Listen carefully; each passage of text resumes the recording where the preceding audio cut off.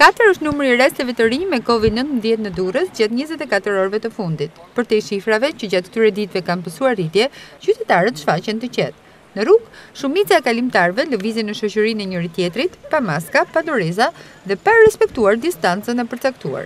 Megjithëse COVID-19 po përhapet me shpejtësi, duke i shndruar në vatrat e infeksionit edhe institucionet kryesore në Durrës, për qytetarët nuk ka ndryshuar asgjë. Nuk mungojnë as rastet kur ata shprehen mosbesues ndaj situatës së krijuar. Për mua s'është i vërtetë. Nuk e kam besuar kurrë.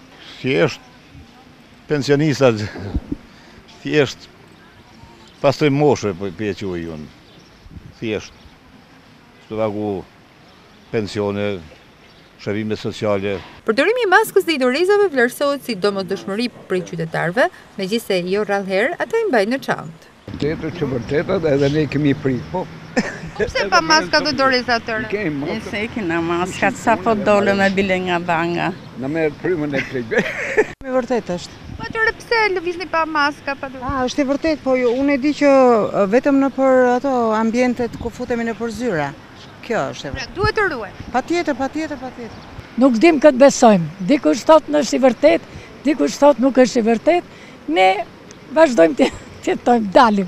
Pa maska dhe pa doreza. Pa maska, pa doreza. Në çantë ka maskën, se dhe. Mbajmë distancën. Mjafton? Mjafton. Për ne rrinë me distancë.